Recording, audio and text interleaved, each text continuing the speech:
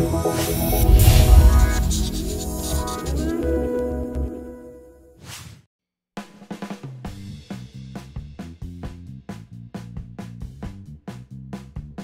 original idea actually happened when I met one of the top researchers from the Cuban Neuroscience Institute, Pedro Valdez Sosa.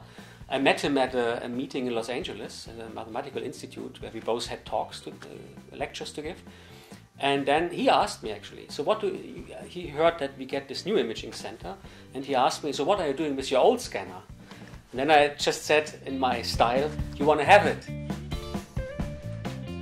Cuba has amazingly highly talented brain researchers, but they are not able to do brain imaging themselves because they have no MRI scanner for research. Zero. These groups have fantastically brilliant brains already spread all over the world. For example, in MEG research and fMRI research, MRI research, many of them left the country and live at least part-time in other brain institutes. So they learned there how to analyze and acquire the data. And actually they are one of the leading groups to analyze brain data.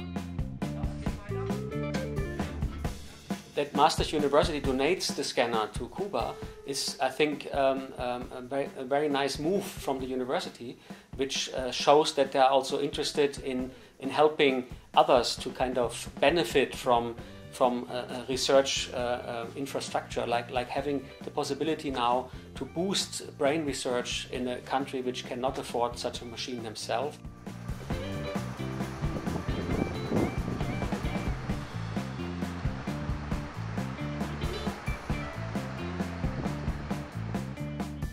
Really only one, but a substantial change for the Cuban brain research and neuroscience. This will start and strengthen our existing relationship, that we start a real collaboration now on brain research. And of course it allows us also to visit Cuba more often and to collaborate with them.